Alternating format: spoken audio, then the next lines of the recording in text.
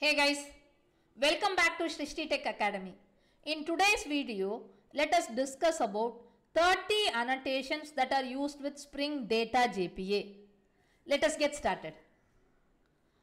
At entity, a class annotated with at entity becomes an entity. This class will be converted into a table in the database.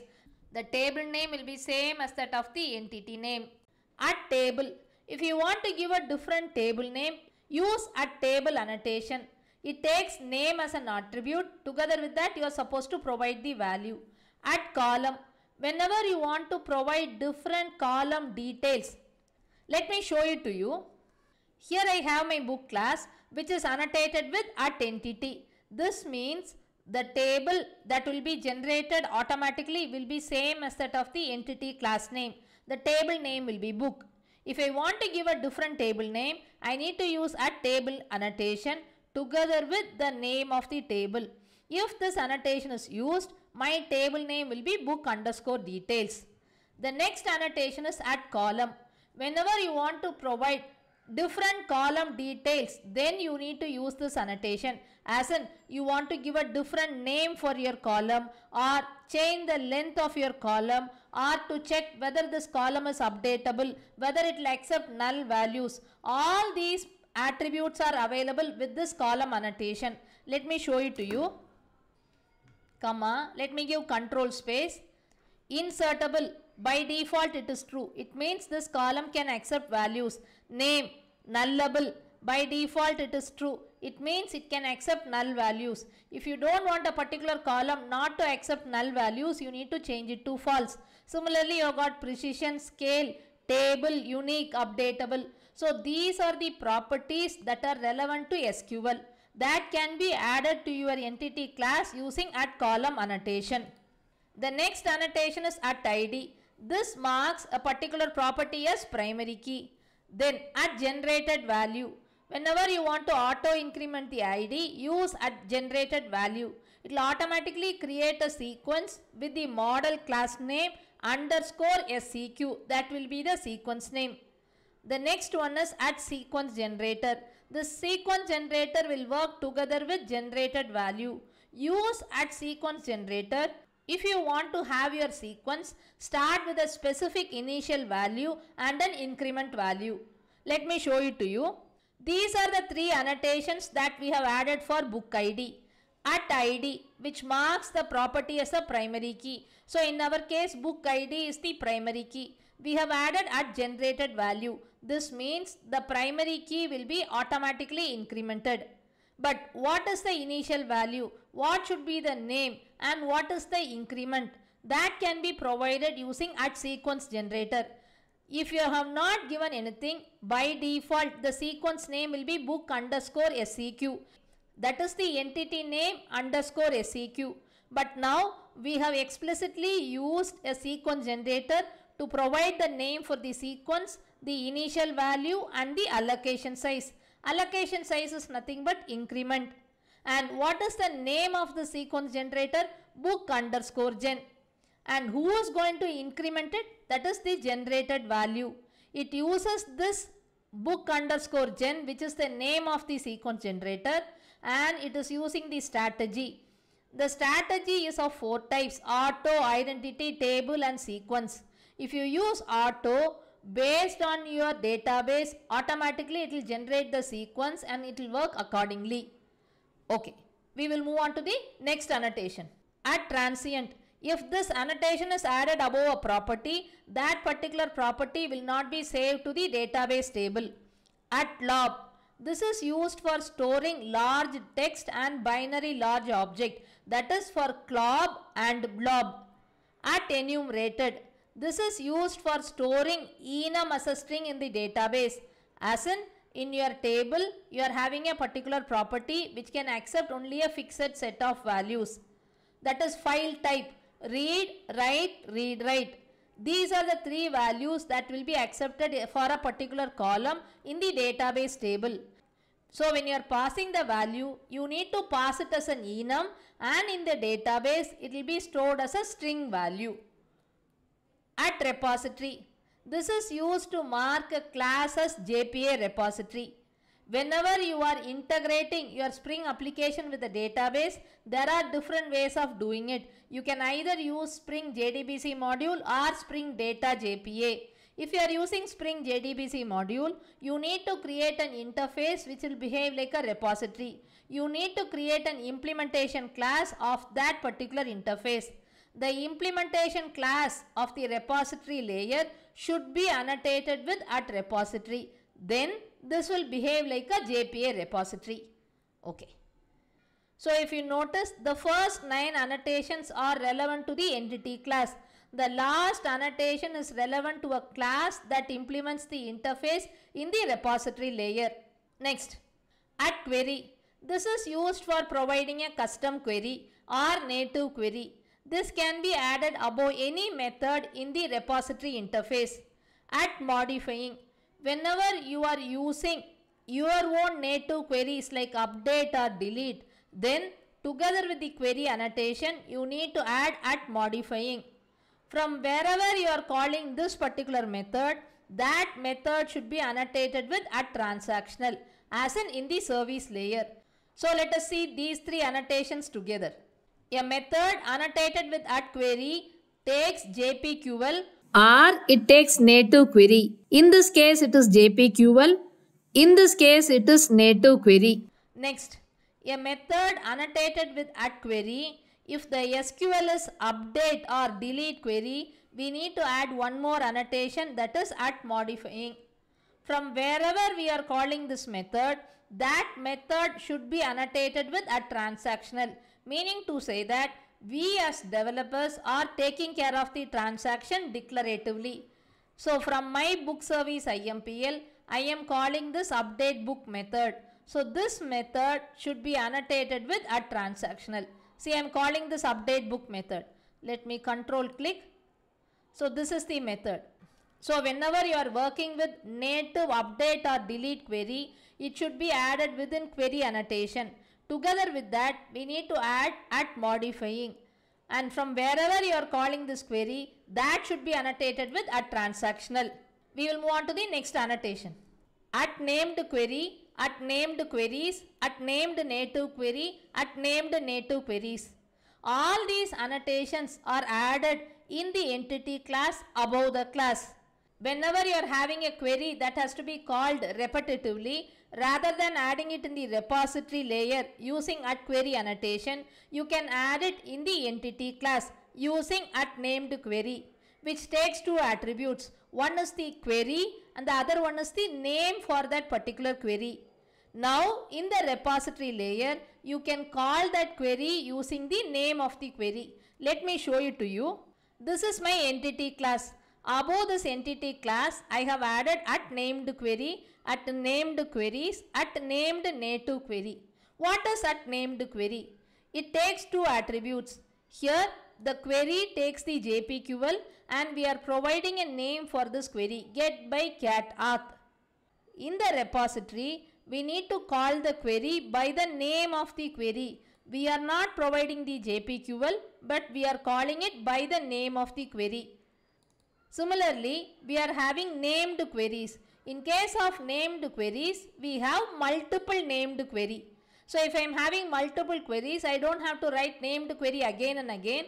Rather, I can embed all the named query inside named queries. Each one is having its own name and the appropriate JPQL. So how do you call it in the repository? Call these queries just by the name. Let me show it to you. Get by title and category. You don't have to provide the JPQL. It is enough you call the named query by using the name of the query. And then we are having named native query. What is the difference? In case of named query, we use JPQL. In case of named native query, we will use normal SQL query. And how do you call it? As usual, by the name of the query. Here I have got get all and it is getting called by the name of the query. Since this is a native query, you need to add the next attribute, native query equal to true. Okay, this is about named query, named queries, named native query, named native queries. The next annotation is @param. Whenever you want to map the query parameter with the method parameter, use @param annotation. Let me show you an example. This is the use of @param annotation. This is used for mapping the query param with our method parameter. The query param is author, that is passed within @param annotation, and it is mapped to the method parameter. Next, at one to one, one to many, many to one, many to many. All these come under association mapping. One to one, one product can have one feature. That is where feature class can have material, length, dimension, type, size, and so on. One product can have many offers, one to many. Many to one, many products can belong to one brand. Many to many, one product can belong to many category. One category can have many products. So all these come under association mapping. @join table. Whenever you are working with many to many, we need to use @join table annotation. This is to avoid creation of multiple junction tables. Let me show it to you. This is my product entity class, which has got list of categories. That is, one product can come under many categories. Let me click on category. One category can have a list of products. So both the properties are annotated with @many to many. When you do this, 4 tables will be generated. One is product table, the other one is category table, the third one is product underscore category, which will have product ID and category ID, and the fourth one is category underscore product table, which will also have category ID and product ID. It means the last 2 tables are similar. We don't need both the tables. Just we need one single intermediate or junction table. To do that, we have to use @join table annotation. Provide the table name and specify what are the columns that you need for this particular junction table. Okay. Next, @join column annotation. This can be used with @one to one and one to many. When you are using @join column with one to one, it is used for providing a different column name. When you are using @join column with one to many, it is used to prevent the junction table that will be created. Let me show it to you. One product can have one feature. In features, I have got certain properties: color, material, description. You can add length, dimension, size, and so on. So one product will have a set of features. We have added @one to one annotation above this. Together with this, we have added @join column annotation. If I don't add this, the features ID will be added to the product table, but the column name will be features underscore ID.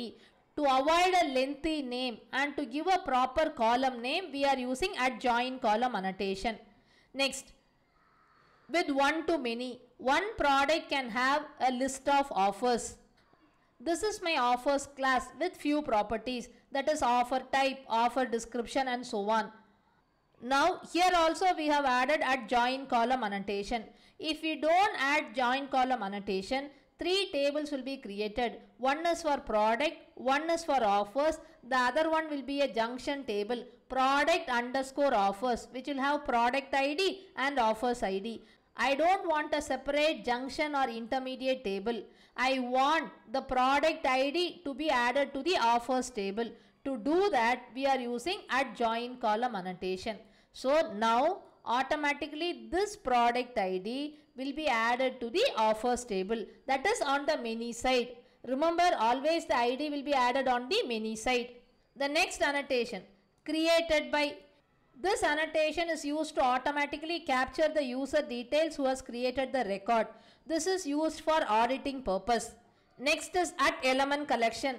This is used to store a set of values. Let's say you are working in an application like Book My Show, where your entity class is movie. This movie can have many properties. One such property is language. Language is not one single value, but it can be a set of values: Tamil, English, Bengali, Malayalam, Kannada, and so on. Genre, it can be drama, thriller, comedy, action. So one property can have a set of values. We cannot use any of the association mapping. In that case, we can use element collection.